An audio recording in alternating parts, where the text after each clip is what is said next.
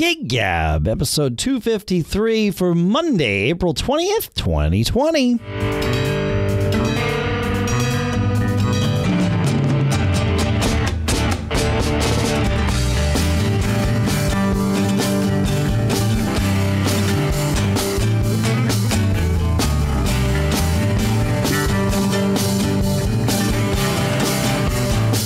Greetings, folks, and welcome to Gig Gab, the show that's by, for, and about working musicians.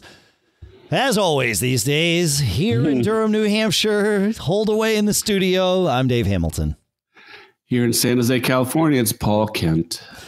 Yep. So, Here we are. I feel like, at least for the moment, I have successfully gotten over my... whatever you want to call it. I hesitate to use the word depression because I know that there's people that suffer from it far, far worse than whatever I'm about to describe. And it's a a chronic thing and all that. But I definitely experienced some depression, grieving, perhaps, dealing with the fact that I would not be playing music with humans. I was going to say would not be playing gigs. That, of course, is part of it, but I can't even get together with friends and rehearse here, right? Yeah. And so that grieving process took me a couple of weeks. Actually, it took me more than a couple of weeks. I thought it took me a couple of weeks. And during those couple of weeks, I just couldn't bring myself to really even think about playing my drums. Like every time I did, it was like, crap, what's the point of this and all that, right? And then I had like a couple of days where I got past that and did some recording, and then it sort of rekindled again, for a little bit. But now I feel like, I've had consistent, productive, enjoyable experiences recording drum tracks, recording vocals. Part of it is that last weekend, I guess, I enlisted my daughter to come be my engineer and producer here in the studio for recording some vocal tracks. Because I just felt like, A, it would be something to do together, and B, and perhaps in a different order, maybe it was A, was that I really felt like I would be able to deliver a better performance if I had someone sort of coaching me and saying, maybe that wasn't so good, another set of ears, right? Being that producer, and really a good producer isn't telling you that's not so good. It's more highlighting, hey, do more of this. This would be great, right? And it took her a little while to get comfortable with that, but now we're in a good routine with it. And so I've been doing a lot of recording and all of that and enjoying it and even looking forward to it. There definitely were some times where I came over here and was like, I got to get some tracks done for the Fling guys. Russ is going to be, yelling at me in a couple of days if I don't get anything, and not yelling, but asking, and it's like, I got to do it. So there was definitely some guilt there, but that's okay. Like that, sort of drove me to make it happen. And I'm glad that I have, because now I'm really enjoying it, and we're doing some mixing. That part's been a little weird, because Russ doesn't. I am more comfortable mixing drums than Russ is, but Russ is taking over the mixing of the tracks. So, but we can't do that all in the same place like we did last time, right? So it's not like I can come and mix the drums, and then Russ can sit down in the same chair in front of the same DAW and mix the rest of the stuff. But isn't that not a terribly impractical use of Zoom? I mean, isn't that something you could sort of do together enough? There are ways of doing that. That's true. We have not done that yet. And that might actually be fun. That might be interesting, because there are, I can't remember off the top of my head, but there's a plugin that's sort of related to an online service, man. And I'll find it. It might be, I'm looking, I've found it. It's been there before, but anyway, there's a way of hearing what's coming out of someone else's DAW. I think it might be called Source Connect. I'll put Source Connect in the show notes. I might have it completely wrong, but I think it's Source Connect. Somebody mentioned it on our Facebook group at giggabpodcast.com/Facebook. But I'll put that out there. But it's a way of sending high quality audio back and forth in real time. But there's some lag. There's 500 milliseconds of latency or something, but it's not terrible. So we could do that. But what instead, thus far, what we've been doing is I will sit here and come up with a drum mix, and then I'll send it to Russ as a stereo file, and he'll dump that into his DAW, mix it at an appropriate level, just the stereo file, and then and then do the rest of his mixing and send it back to me. And so it's been a, remarkably inefficient process, because I'll hear it and it's like, oh, that one tom needs to be a little louder, or, oh no, the toms need way more reverb than it sounded like in the studio, which has been an interesting thing, truly learning about the elements of, like this is what reverb really does, not just adding it. Well, it's rare that I would, in the past, I would never have like isolated the mix of the drums at the very end of the process, right? It's like, okay, we'll just do this. And maybe I should, because now I'm learning what I want the drums to sound like and what makes them sound good in a mix. So I'm learning a lot, which is great. But it's inefficient because, I'll send him these things. But it's fun. It's like, oh, I need to do this thing. So I can run over to the studio and I make some tweaks and I send it back to Russ, and then I wait to get the mixed file back. And it's, it's something to do. So it's been fun and it's been interesting, learning all the things. I watched a webinar that, what's the name of the microphone company? DSA Microphones. It's a microphone company I'd never heard of before. Interviewed your buddy, Brad Maddox. And man, Brad's was, but he, we got to get him on the show because there's so much we can all learn from him. But it was DPA microphones, just did it. But they talked a little bit about DPA mics, but basically they were just talking about live sound in general. And Brad, for those of you that don't know, I know Paul knows who Brad is because I think he was the best man at your wedding. Right, yeah. Yeah, high school pal. High school pal. But he, sound engineer for Florence and the Machine, Rush, and many, many, many, many others. Many others. I think he's supposed to go out on the road. He did Hollywood Vampires. He did Queensryche for a lot of years. Queensryche, yeah, that's right. Yeah, Marilyn Manson he did for several years. He's supposed to go on the road with Motley Crue this summer, as he said in the interview the other day. But obviously he's sort of expecting that not to happen for all the obvious reasons. But he mentioned a concept. He really has a great way of explaining things without being condescending and also without being too overly technical, but also not being pedantic. But he did reference a concept that I had never even heard of before called parallel compression. So I'm watching this video and he and the interviewer are talking about how much they like to use parallel compression. I'm like, what is this thing? I must know. So I researched it, on Wikipedia or whatever and dug deep. And essentially the idea is normally if you're going to run a track through compression, what you get out the other side is the track after the results of compression. And it can be great. And it can also be weird, if you have too much compression, and compression being the concept of limiting the dynamic range of your signal. So compressing the loudest part down so that it is not too much louder than the softest part. And obviously you can adjust the parameters to decide what that delta is. We do a lot of compression here on the podcast so that when we get quiet, we're not actually quiet. You can still hear us if you're driving in your car and you have road noise and all that stuff. But he said he likes to use parallel compression on drums because drums as an instrument, the drum set gets weird with compression. You start to squash the cymbals out in order to get some of the sort of softer details out of the mix. And I'm like, what's this parallel compression? And really it's a simple concept. The idea is you run your drum mix or whatever you're going to do, but you run your signal and then you run it through a compressor, but the output of the compressor doesn't replace the original signal. You now have two things. You have a mix of the uncompressed drums or uncompressed source, and then you have a mix of the compressed source, and you blend them together in parallel, hence the term, and you decide how much of the compressed mix. Instead of the typical thing where you're getting 100% of the compressed mix, you decide maybe I want 30% compressed versus uncompressed, or I want 60%. And it really makes a difference. It totally helps to liven up some of the drum mixes that I've done. So it's just, it's fun. I'm learning, which is great. Brad's really bright. Yeah, smart guy. Yeah, very well spoken. Yeah, it's good. So couple things. One, just reacting to what you were sharing, I'm definitely on that roller coaster with you. There's times where this is so hopeless. Am I ever going to get to play music with my friends again?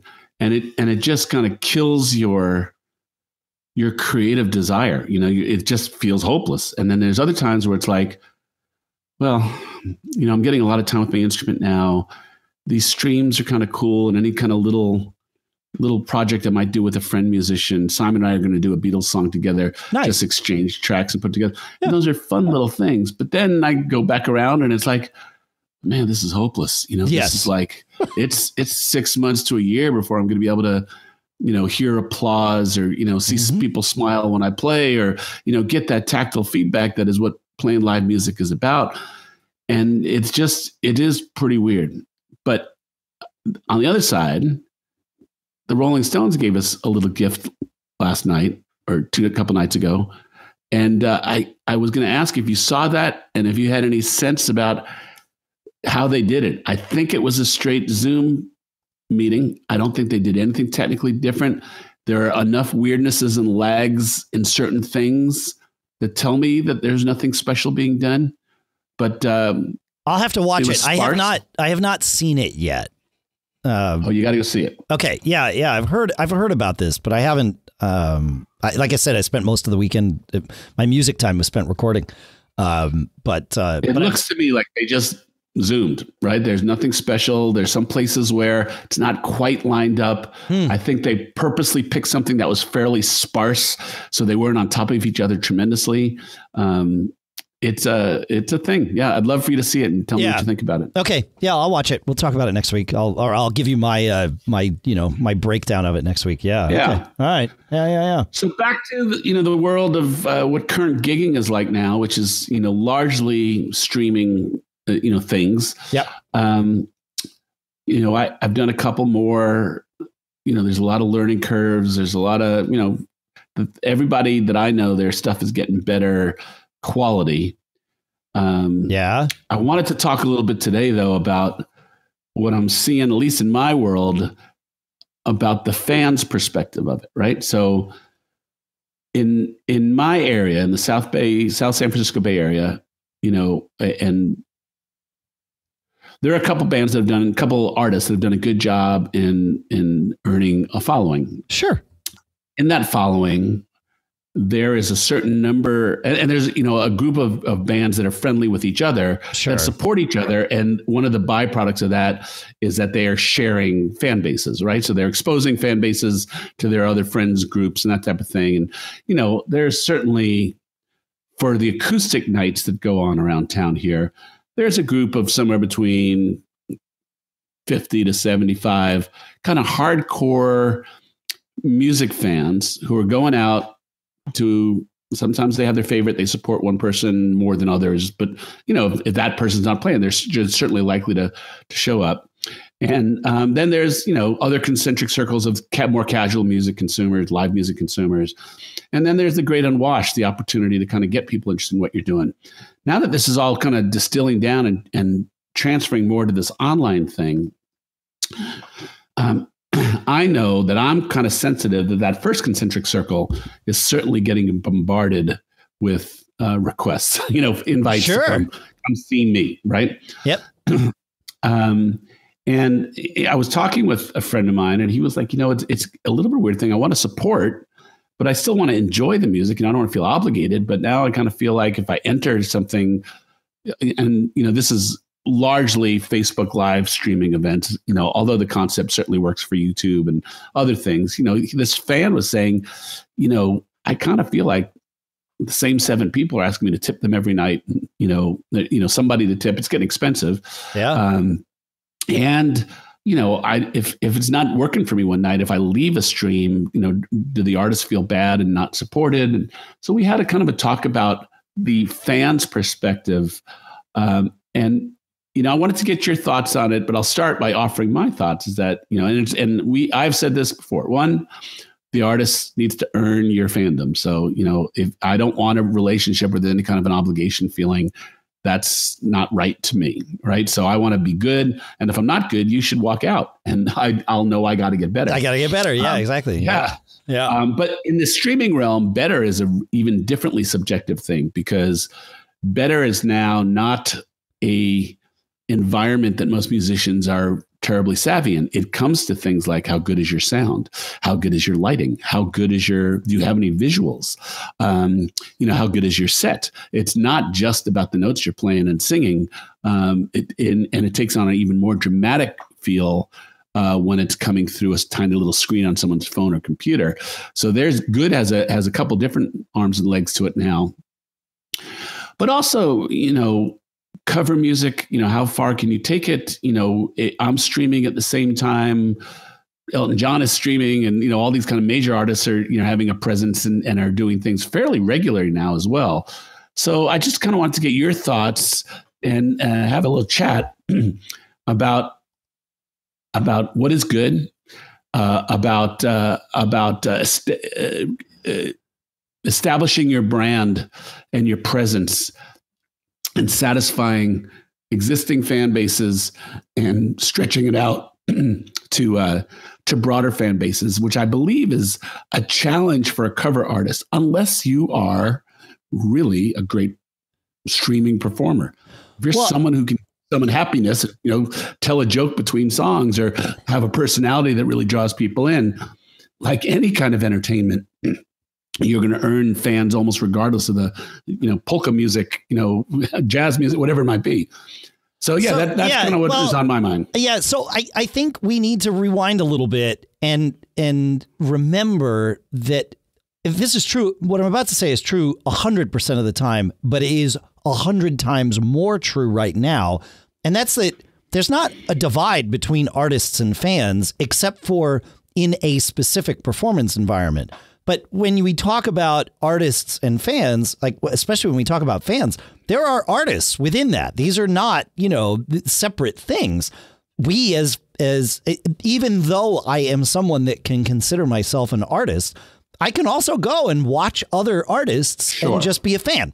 Right. And that but that has not been an easy thing to do for us, because on the nights that we're playing, we can't you can't be in two places at the same time, can't go to another club, even to check in on a band for 10 minutes on your set break, right? You're in your club, they're in their club, and that's the end of that.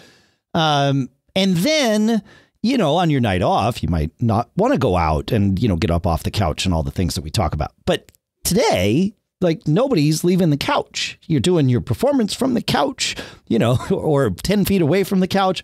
You're watching other people from the couch, and you could even on your set break go and check in with other people. So as I am more of an active fan nowadays than I normally would be able to be. And my guess is that that's true of a lot of people that are, performers. So the good part about that, though, is all of these things that you're talking about. And really what we're talking about is learning to manage the fans' expectations. And one really important part of that is trying to put yourself in the shoes of your fans and see it from the other side. And you can really easily do that by simply going and watching other people perform. And that's good because you can pick up tips, not money tips, but, tips about how to make your performance better. But you can also start to experience in a very visceral way this thing you're talking about, where there's the expectation of, oh yeah, Paul saw me show up, so now I gotta make sure that I watch long enough so that when we talk about this, I'm able to say some things that are relevant and all of that good stuff. And so there is this expectation, not all that different from what would happen if, I walked into a room where you were playing, you would see me there. It's the same kind of thing. And so, but I would have to actually get up and leave the room as opposed to just close the window, open the new window, that kind of thing. And so we need to think about that when we're setting up our own stuff, as you're pointing out here, thinking about what these fans are going to want and asking someone, you want people to want to enjoy what you're doing. That's step one, because you're not going to get anything out of them if they don't. You might get some sympathy money, from some fans initially, but by and large, you want to actually be entertaining, right? Always be performing. However, you can't expect people to be comfortable showing up 3 nights a week to your streams if they feel your expectation is that they tip every single time or engage in a certain, way every single time. They need to be comfortable showing you that they are supporting you, and then also just casually relaxing, letting their shoulders down and enjoying what's going on without feeling this pressure. So I wonder if, if there's a lot of ways to look at this, but I wonder if a subscription model is a better model than a tip while you're here model, right? Unless you are, again, it's just all about managing expectations. If you put up your tip jar and just say, look, I'm hoping that you tip once a month or once a week or whatever it is that and I think it's really helpful to define what a tip is. I know you never want to set a ceiling and you don't have to, but you can say, look, if you enjoy what I'm doing, I really hope you just put, $10 a month in the tip jar. You're welcome to do more than that if you want, but $10 a month would make a really big difference for me. That kind of level set. Now I can say, oh, I'll give Paul $10 a month. That's great. Maybe I'll even choose to do 15. It doesn't matter. But now I know I'm hitting the minimum level I think you expect from me. And now I'm comfortable just showing up and watching without wondering at what point do I feel obligated to re-up. I already know you've set that out. And I really think that as we're talking about this here, again, I go back to podcasting because so much of what we're doing here it relates to podcasting. And when we, at Mac Geek Gab, when we set up our, we had listeners that wanted to give us money and they found very creative ways to do it before we opened the door for that. And it was obvious that we needed to do it, but it was like, okay, we need to set some expectations because if you're one of our fans, we don't want you to pay us once. Right. We want you to pay us, over time. So we have to give you a reason to do that. Recurring revenue is a good thing. But we also have to make it clear what we expect from you so that you don't feel weird and stop listening, because that would be the worst thing. Listening and not paying is better than not listening at all. When it costs you nothing to have someone listen. Right. Okay. So let me pause you for a couple seconds here. So one is in the back of my head. Now I've done 3 shows. Mm-hmm. One I did as a benefit for a local venue that I play at all the time. So all tips went to them. Great. And 2, I just did. And no, it didn't ask for tips, didn't mention tips, all those type of things. So one side of me is like, well, but I'm the one who's always preaching music has value. So, should the exchange of my trade, my work, am I telling people it doesn't have value? I'm struggling with that a little bit, still do. Yeah. And on the other hand, you're talking about the experience, and I'm thinking about this kind of core group of people who are being at least in my area, who are good music fans. And they go out and support live music often. They're getting 3, 4, 5, 7 invites a week to people that they typically patronize in one way or another. Some of them, I think are financially challenged from this current situation. I think a little bit about my brand and like, do I want to be another person asking them for money in this situation? I don't technically need it now, but then the other side of me kicks in and says, but music has value, right? And so it's a little bit of a, damned if you do, damned if you don't situation. It feels a little bit challenging to me. So, again, what's the number? Let's tug on this subscription thread a little bit, because we do talk a lot about. Well, I want to extract that number a little bit too, because part of the problem is that, at least in my area, a lot of the idea of that number comes from, well, if the people in the first concentric circle of hardcore, music fans gives this, then the second concentric circle of people who kind of know I play guitar, that type of thing. And, one of the things that's been on my mind is you really got to get it up to, at least 100 people, and with goals towards 1,000 people that have some interest in what you're doing, which is an achievable thing sort of in an online world. Right. Yep. I mean, when Elton John streams, he's got millions of people, listening to him and paying attention. So, can you as a cover artist go beyond your local market of those who know you? Like, is your cover of Rocket Man that much different than someone else's cover of Rocket Man that music fans may discover you. Well, I think you need to do something different. I think and this is, I mean, to be fair, this is a conversation that's worth having about when you play live too. Doing covers. How much entertainment do you provide? How much? That's what what experience are you transcending to the consumer? And how you do it? Like, my version of Freebird. Wait, you haven't seen my fastball yet. Yeah, exactly. Yeah. Yeah. Like, yes, I have seen your fastball yet. It's the same as everybody else. And I've seen his and his. Right. Yeah, exactly. And I've seen fastball, and they do theirs differently. I think this is a good opportunity for people to really think about, because in addition, this is a double-edged sword right here. We have the world, literally the world, as our potential audience, right? Everybody that can watch Elton John's stream can watch yours. Don't forget that, right? All you got to do is find these people and convince them to watch. And I don't mean to trivialize that. That's the hard part.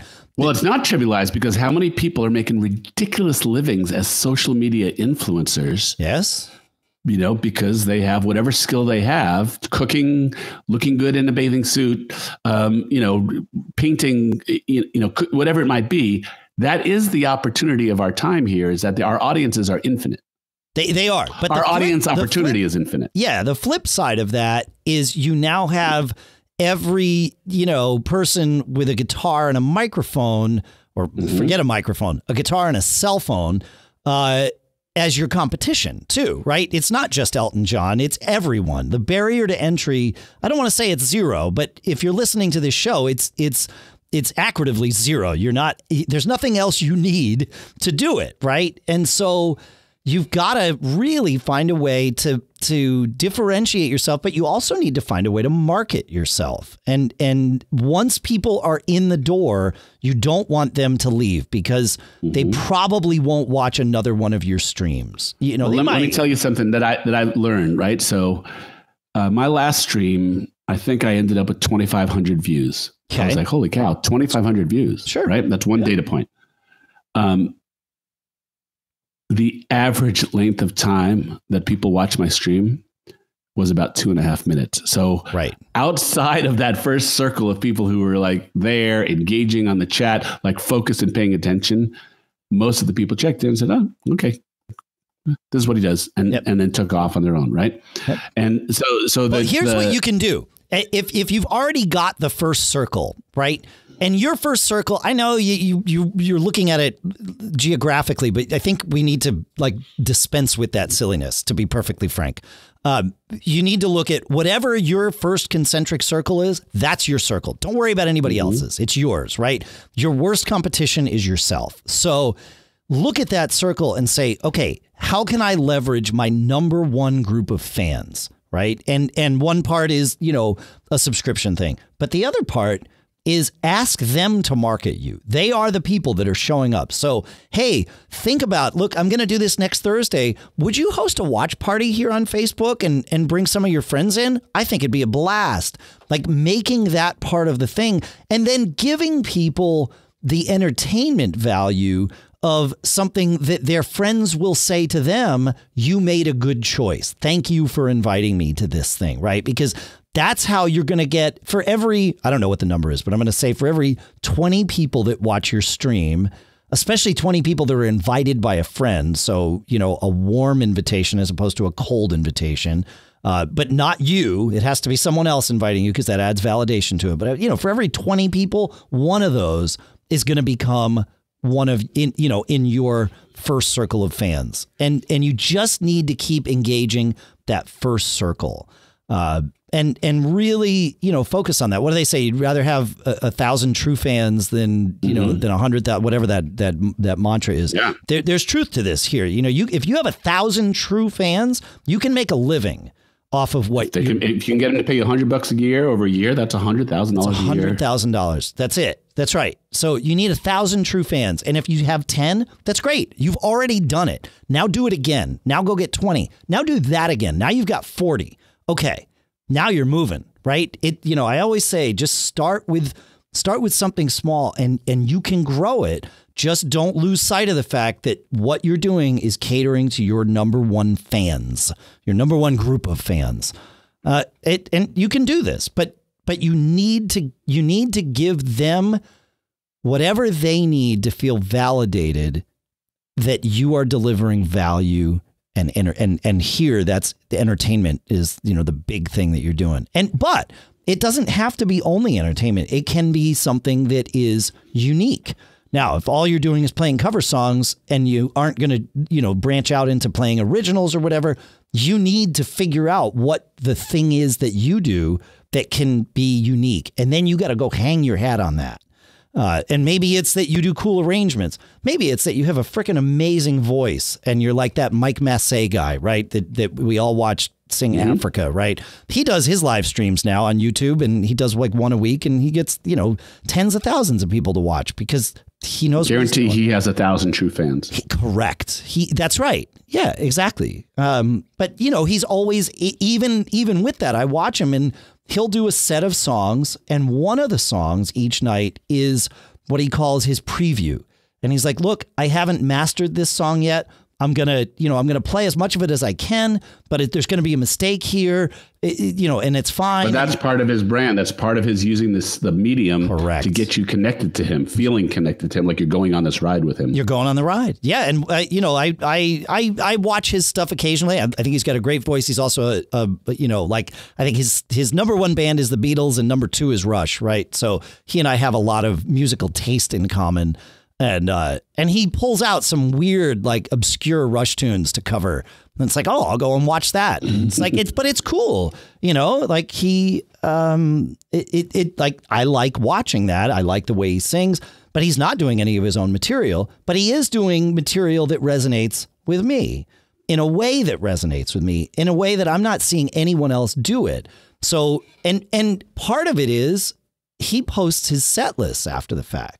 Right. So I can know what I'm about to go see and he puts timestamps on them and everything. So I know, OK, at this timestamp, he played, Second Nature. Great. I want to go watch that. I don't need to watch the rest. But once I watch Second Nature, I might watch the next tune and the next tune. And now it's rolling and he does his on YouTube. So he's making money from YouTube ads and, good to go. Boom.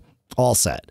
There's more you can do. And just doing your set list with timestamps would separate you from 99% of the people that are out there. Have you done that yet? I haven't seen anybody else do timestamps on their set lists after the fact. No. Yeah. No. Yeah. And I think that it doesn't take very long and you go through and do that. And now it's like, oh, I want to watch Paul sing that song. Well, great. I don't have to guess. I can just go. And if you're publishing to YouTube will, the way their interface works, if you just put those timestamps in the description, in the comments, all I have to do is click the time and it fast forwards the video to that point or just sets the video to that point. That's a great tip. Yeah. But I wouldn't have learned any of these if I wasn't watching other people. And I think that's the big point here is you've got to go be a fan, dive in, be a fan, think of the things and find the things that resonate with you and then go do those things and ignore the rest of them. Yeah. I'll tell you this, we have an ongoing conversation on this show about performing live, always be performing, performing as a visual medium. It's even 1,000 times more important when you get to streaming, right? I mean, people are not going to stream a video just for the audio. I don't think that they are. I think the thing is, if you're a musician who has always been kind of a sideman type of person and never kind of had to deal with the focal point of the entertainment message in whatever group you're playing on, you got to figure out how you're going to fit into this streaming world, right? If you want to participate in it. I mean, I guess there's a cat who works at a local guitar store. He's a great player. His name's Sam Eigen, EIGAN. Sam has, done a couple tours with some touring bands around. He's a great guy and he's a great player. Okay. And he's been posting some wonderful videos. He's also a guitar teacher. The close-up is on his hands. You don't even see his face. The close-up is on his hands, but he's doing like remarkable chord melody type things of all different types of styles of songs. stuff that if you did close your eyes, you would listen to because it's fantastic. But if you're a student or a fan of guitar playing, you would want to watch his fingers and how he does what he does. I think it's actually, quite cool. Maybe if you're that good and have something different to offer, then you can be an audible person in a video world, right? An audio. Maybe. But I think maybe harder. Yeah, I don't know about that. I mean, I will tell you this. We have, and we do this for this show too, although we haven't added a video element, but we have published every single episode of this podcast and Mac Geek Gab and the Small Business Show to our YouTube channel. And there have been a couple, like our episode where we sort of paid tribute to Tom Petty did phenomenally well on YouTube, 20,000 views or something ridiculous. Right. But by and large, no one listens to those. And that's because YouTube is a video medium. It's the only video you get when you go and watch our episodes is, the static logo of our show. So my guess is that YouTube doesn't even surface this in search results, right? Like, let alone you'd have to go and seek it out. And some people do. And some people choose to listen that way. And that's obviously fine. That's why we put it there. I said, 3 weeks ago, we started doing the video stream for Mac Geek Gab immediately. Right.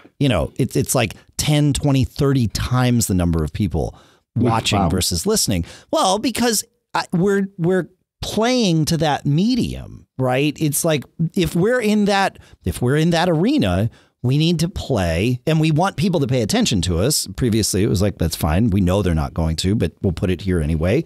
If we want people to pay attention to us, we have to play the way that people are used to paying attention in that medium. And so I would say even, for your friend Sam, if he added, if he didn't have video, people wouldn't watch, even though the video is a little, maybe not, it's not the same. That's okay. I think so. I don't know. Yeah. And my point, of course, is that,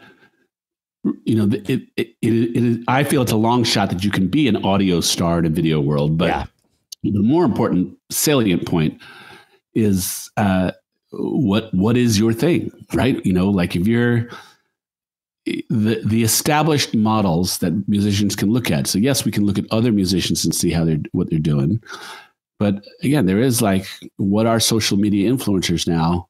And there are social media influencers in every freaking field, in business fields, in consumer fields, cooking, style, every field. There is a model that musicians can look at and learn from and steal from that can help do things. So I'll just really quickly, in the few weeks that we've been doing this, I've definitely seen us go from, at least, my friends, sticking the camera up and hit and go, to worrying about sound and getting good sound into the camera one way or another.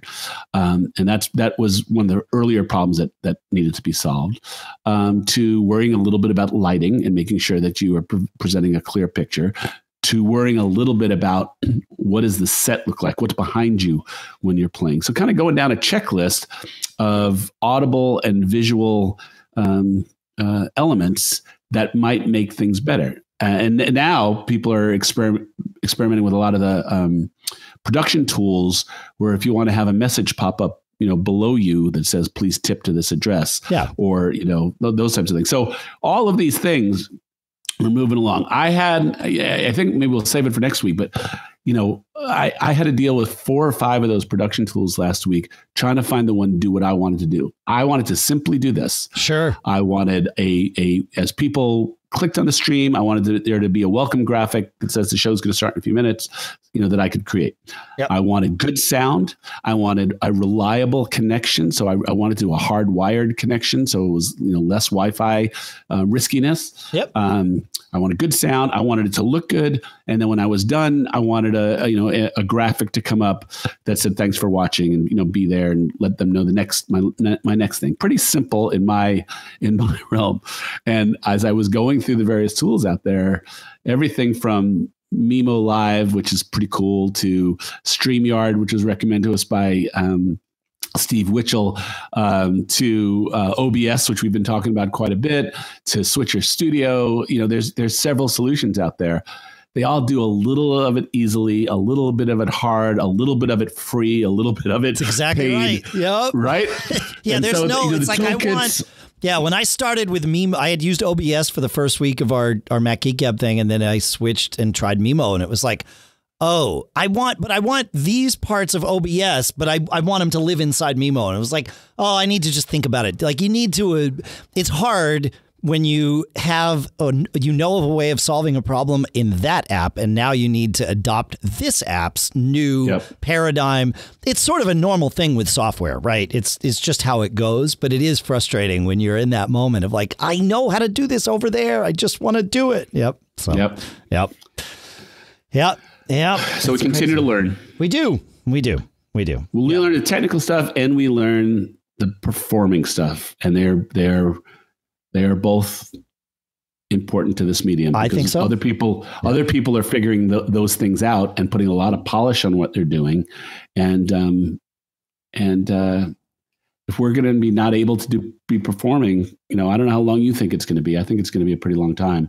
Yeah, before people are going to want to stand next to each other and enjoy and consume live music together. Yeah, I mean, I can make a prediction, but it's based on all the same information all the rest of us has, which is to say, I have no freaking idea. But my guess, well, it's not going to be tomorrow or next month. Correct. I think by this fall, we will be at a point where we will have, gatherings of 50 to 100 people are okay, but not more than that. I don't think 500 is going to be okay. I think that's next summer at best. Truly, when we can get 500,000 thousands of people, I think we will not have a major, league sports season as we know it this year. I think there might be games played in stadiums, but they will be empty stadiums, is my prediction. I think, they'll put TV crews in there and sell them to us on our couch, which would be smart, but I don't think there's going to be people in the stands. I think that's probably not a thing. And I think the same for concerts. Now, I think regardless of the timing of it, barring some miraculous thing where, a switch is flipped and there's no more concern of this thing, I think it will be a gradual reintroduction to, social gatherings. And I think that's going to be really good for us local musicians, because you're not going to be able to go see, a concert with 15,000 people. You're not going to be able to go see a smaller concert with 1,000 people. You're going to be able to go to a place where there's 50 to 100 people is going to be my guess. And I think that's going to last for a little bit. And that is perfect for us local musicians. So we'll see. I think there's opportunity. Yeah. It would be fun to put on our amateur economist hats and kind of like fake this out, because, here in California, in New York, we're several months away, right? Right. Oh, I think everywhere. And the question is can these venues hold on? And will there be any, or is everybody starting to crash? Venues, no. Some venues won't hold on. Some will. And that in and of itself creates opportunity, right? Like when we can get back together, there will be folks that either have been able to keep their businesses afloat or start a new business when that time comes. I mean, there will be venues to play. But I think it's going to be a little bit different. But if we get to 25% unemployment, will people have money to go out and pay a cover charge? People will want to go out and I don't disagree with that. You know what I mean? These are things that people spend their money on. And I think going out and socializing will suddenly become a much greater priority than it has been in recent years, because it's a thing that we have been prohibited from doing right now. So I think we will see a sort of a resurgence there. But again, when that happens, how it happens, your guess is as good as mine. I know. Sure. I don't know. I have one tip to share with you, Paul, because you mentioned setting up your Facebook stream so that you have like a little graphic and then you play and then it ends, right? And you have like maybe another little graphic. We do the same thing on Mac Geek Gab. But we'll get together for maybe 20 minutes before the show actually, like before we hit record on the audio show that we send out, like this one, just like you and I do, right? But we've always streamed our pre-show and our post-show when we do it audio, and we've been doing that video.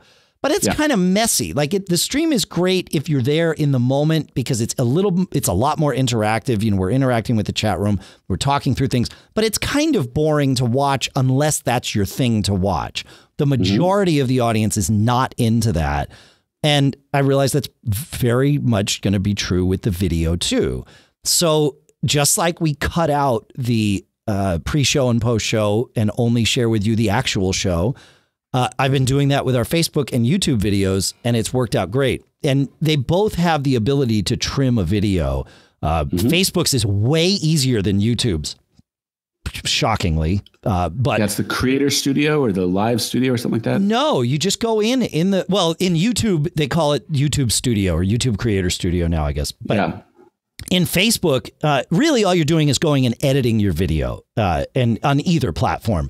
But on Facebook, once you've recorded your live or, streamed your live thing, it keeps your video. Go to edit that video. And one of the options you'll have, you can edit clips. You don't necessarily want to do that, although maybe you do. Maybe you want to grab, individual songs and share them. And that's what that's for. But you can go and trim your video so that it maybe only has 5 seconds of your your intro thing and then maybe 5 seconds of the outro thing so that people aren't having to scrub around like, when did he start playing? It's like, no, I don't, So just bear that in mind that you can and should, I think, do that and really package it up for people. Then go do your timestamps, right? Yeah. So, yep. So I'll add to your tip and I'll just tell you my experience from last week. One of the other things I wanted to take advantage of Facebook's scheduled live feature, because if people interact with that post over the course of a week, they get a reminder that your guy is going live now. I think that's a pretty good thing, right? Yeah. And so I scheduled a Facebook Live. It has been wonky on me in the past, and the other thing is that when you schedule a Facebook Live, it doesn't allow you to then start the live from a mobile device. Weird. Right. I get, but very weird. So I had to, as I'm learning in real time, I decided I also wanted that rock solid connection wired from Ethernet. And so I decided to make the trade-off. It's important for me to try and understand the promotional value of a scheduled Facebook Live, but that meant I had to do it on my laptop. Yes. My MacBook Air, which meant I had to use, because I don't have another camera, I had to use the built-in camera on the MacBook Air, which 15 frames a second. That's no bueno. And something really, really weird qualitatively happened to the sound that was recorded. So I got nothing but praise about the sound while it was streaming live, but whatever got recorded to Facebook was miserable. And so I'm pretty much ready to punt on that whole Facebook Live and, of all the trade-offs that I had to put up with that and just kind of do the regular old promotion type of thing and, just try and get the word out about it. But, and just stream. That 15 frames per second thing is a killer. Qualitatively, it's a killer. Yeah, I can buy a better camera. Yeah, and you probably should. Yeah, I can do that. Or the thing about the Mimo Live tool that I'm really liking, and I believe OBS has this as well. The Mimo Live tool is really cool because I can get an app, put it on my phone, hardwire my phone to my laptop, so I'm not creating any additional Wi-Fi traffic, and use my phone's camera, which is, a good... it's a better camera than the one in your computer, for sure. Much better, yeah. You can get a USB camera. I've had really good luck with the Logitech cameras. The one I'm using now is called the Logitech Brio. It's a 4K camera. The nice part about that is you can zoom in on yourself and still have a really nice 1080p or even 720p signal, because you've got all the extra data coming in from the camera. The Brio's $200. That's like Logitech's sort of high end, webcam, if you will, streaming camera. But they have others. They've got their the C930 is like 120. The C920, which I used for years, is $80. That's a great camera too. So I'll put the Brio and the C920 in the show notes just so you folks can kind of see them. But yeah, these are. You will be shocked at the difference that you'll get out of a decent camera. Yeah. All right. All right, bro. Well, now it's time for us to say goodbye, I think. So there you go. Yeah. Tech support. Covered some ground today. Yeah, we have some questions that we didn't even get to. So we'll we'll get to those next time because, that's what we will be here next time. I promise. It's I hate to promise because you never know the future, but that's our plan. We have no plans otherwise. So wash your hands. Wash your hands. Yeah. That way we can all be here next week. It's kind of how this works. It's craziness, man. Always be. Always. Thanks for listening, everybody. Tell a friend, would you? Yeah.